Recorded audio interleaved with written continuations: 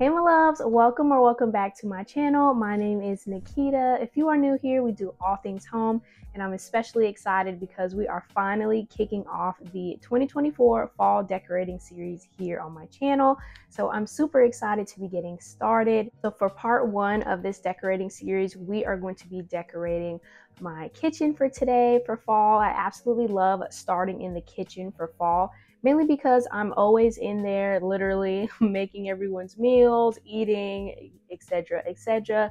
It really is the heart of our home. Anytime that space is organized, it brings me so much peace. I'm able to think straight literally. So I'm really excited to show you what I have in store for today. As you know, our home is a work in progress, but one thing's for sure, my husband and I agreed on: the kitchen is a space that we have to absolutely love. So kudos to my husband because he handled installation all by himself. I only did the hardware and helped him pick up the butcher's block really, but he really did his thing with his craftsmanship and him trusting me with majority of the design. I am so excited. So with that being said, in order to appreciate what you have now, sometimes it's good to look back in the past just to see how far you've come.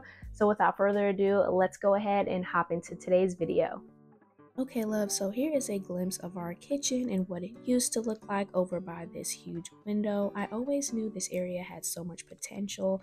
As you can see, it's come such a long way. We still want to tile a bit over here and possibly add a floating cabinet the same height as the pantry, or some floating shelves the same color as the walls. However, I'm still debating, but I absolutely love the progress. The most recent update would have to be adding this smart wings woven textured shade. It's absolutely gorgeous. It brings such a warmth to the entire kitchen, and I used to wrestle with the blinds over here before, but not anymore. So I'm so grateful for that collab. I'll leave everything down below. It is raining, so I left it all the way up. And now for this corner, I am adding some micro art, this beautiful arch frame with a neutral print. I'll leave everything down below. And then I'm adding in this gorgeous tray from TJ Maxx for only $7.99. I've had this for such a long time. And then over that, my new Home Goods find, which was such a McGee & Co. dupe. I absolutely love it. I'm adding that as well. And then I'm adding in this stunning butter dish from Hobby Lobby. Such a great price, another McGee & Co. dupe, and I love that it mimics the countertops on the opposite side. And then I'm just adding one deep wine eucalyptus stem to that vessel, and I just love this punch of color. It's so needed. I got about 6 of those from Home Goods one year, and then this cutting board from Hobby Lobby just to hide that outlet and kind of serve as a backing for our little tea station. Also, those teacups that I've had out since spring from IKEA, as well as these tea stirrers. Absolutely gorgeous detail on these. Now for spring, I had like the leaf end poking out, but for the fall, I'm just having like the end of the spoon showing. And then also this tea container that holds all of our tea bags. And to the opposite end, I have these containers holding our flour and sugar with brass scoops. I just love having that readily available, and I love having this clear for prep space for baked goods.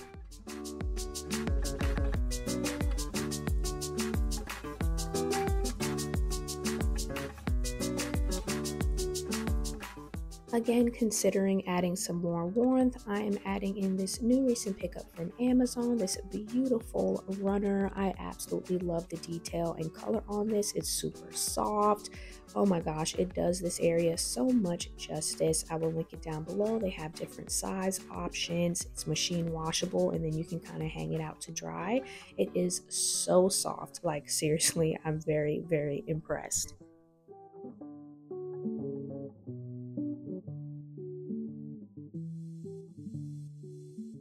Now I'm going to be adding some fall touches to this side of the kitchen, leaving out things that I leave out already to keep things functional, of course. So I have some cookbooks over there. I did pop in a coffee table book. I kind of snuck that in. But I'm also adding in this beautiful Walmart must-have, such a great price. And then these stems that I've recently shown as well, again with that deep color that I'm obsessed with for this fall. And then just like that, I bent the bottom of the stem and I'm using that as a bookend.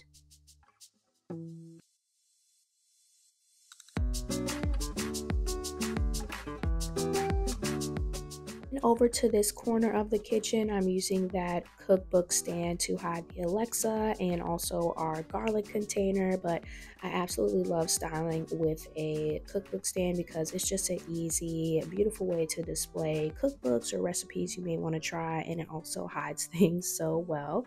So I popped that in and left it open to this page. I do want to try that, and I feel like the cinnamon swirl bread kind of went with this season as well. And now for a little pop of fall, I'm adding in this super cute jute braided pumpkin that I got from the Target dollar spot.